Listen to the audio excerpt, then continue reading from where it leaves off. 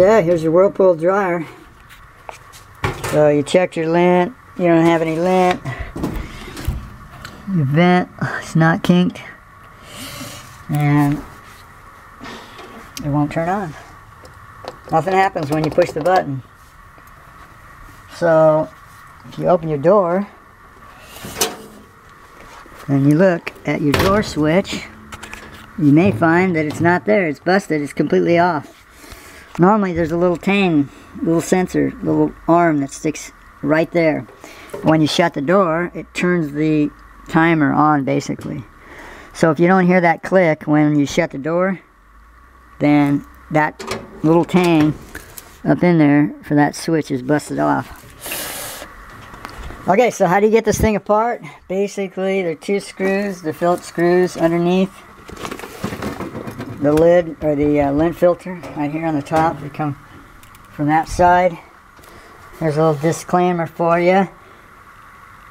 Working on dryers is hazardous. Consult your local professional. So this is the switch right here. There's two screws that hold it in, and it disconnects here. Sometimes you have to pry these apart and then unscrew it right up there, and that's how you fix the switch basically. Okay, we got the two screws off. We got the switch out here, and this one here, what I'm going to do is I don't have one. I'd have to order one. So what I'm going to do temporarily is take this and put a small screw or a piece of something in here to make the switch activate. And you can see by pushing this, that turns the dryer light off and it turns the timer on. When the door is open, that light comes on. So I'm going to have to stick something in there and glue it in there. I may use hot glue just to glue it in, just temporarily until I can get a new switch. It's a 3-wire switch on this one because it's got the light, right? Okay, dig around and I found one. Should have like 4 or 5 of these laying around, but it's hard to find sometimes. I did find one.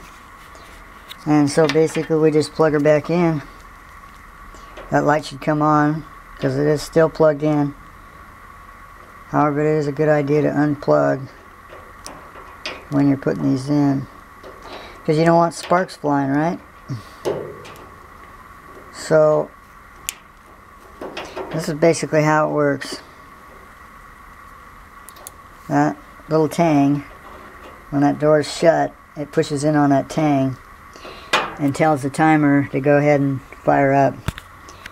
And that's 10 more Whirlpool tip for today. Thanks for watching. If you need any help, contact me.